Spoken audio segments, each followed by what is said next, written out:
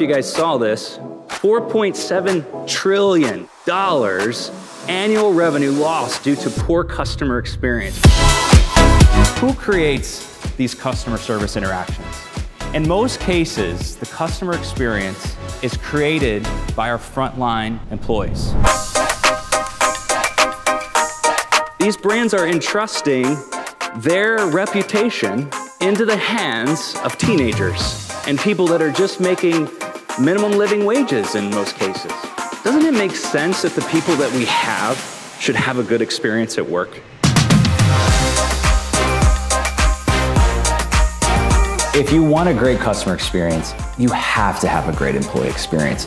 You have to create an environment where employees feel valued, feel appreciated, feel loved. If you get that right, you're on your path to creating remarkable customer experience. Let me take you back to my very first job in the hotel business. I was a front office manager at a full-service Marriott in Cincinnati, Ohio. I had a group of customer service rock stars, and I mean that. There was one individual that really stood out.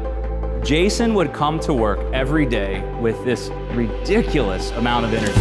And when Jason would come in, he would seek me out no matter where I was, and he would come up to me and he would give me this huge, gripping handshake, and he'd say, "Ryan, thanks for coming in today." Every time, it made me feel like I was valued, like I mattered. I like feeling that way, and I think a lot of people like feeling that way. I want them to feel like they matter. I want employees to feel like they matter. Because I really believe that employees who feel like they matter are going to make customers feel like they matter.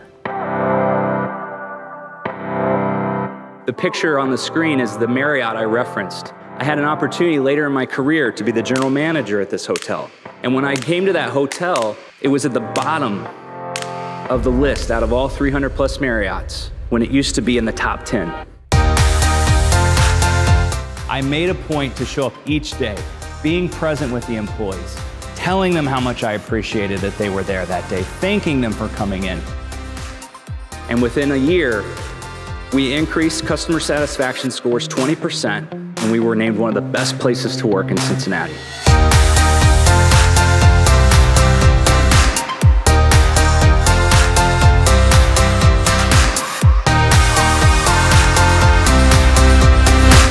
Now, I'm not sharing this to pat myself on the back. I'm sharing this because what I'm about to tell you is how I did it.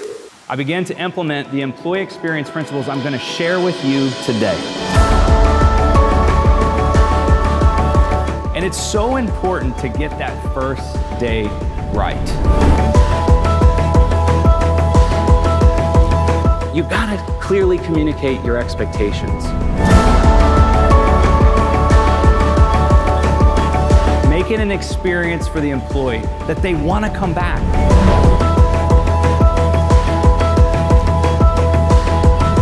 Listen, I've seen it over and over throughout my career where customer service scores and profits have gone literally from the worst to the first. It's really, at the end of the day, it's just about taking care of people. When you do this, when you get this right, when you start to create environments where employees enjoy coming to work, where employees feel valued, you're going to see immediate results. You're going to see it in your reviews, you're going to see it in your scores, and ultimately you're going to see it on your bottom line.